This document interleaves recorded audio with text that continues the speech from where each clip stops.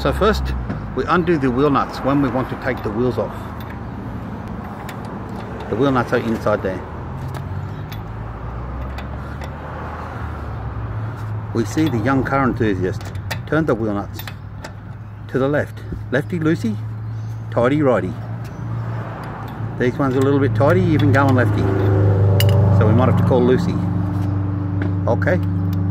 He now has the lock nut attachment, places it on the lock nut.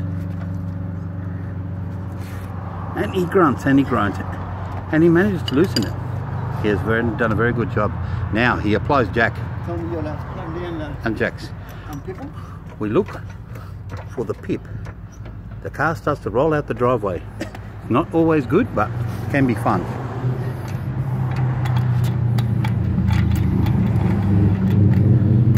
God, we are so bored.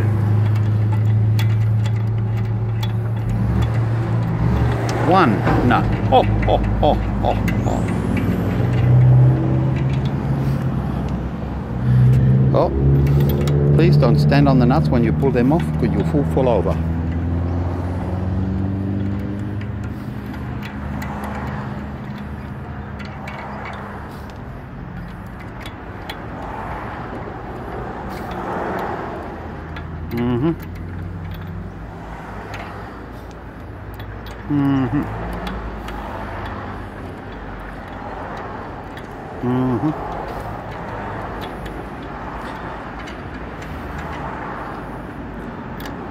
As the young car enthusiast now moves into a better position to wedge feet against the wheels to act as a car stand in case the car falls. If by any chance anybody, he will now remove the wheel. That's left that spacer in as well. We can see from this particular unit that the spacer has remained inside the wheel. Beautiful. The young car enthusiast does his best to scratch the new wheels and has now removed the spacer ring. We now attempt to find the correct spacer rim for these wheels.